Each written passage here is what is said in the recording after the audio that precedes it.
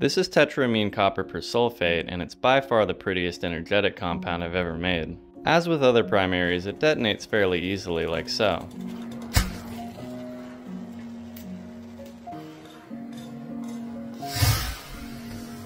Not only is it fun to ignite this stuff, but I think it's cool that it leaves behind green copper hydroxide. It's also really easy and safe to work with because it's not a very strong primary.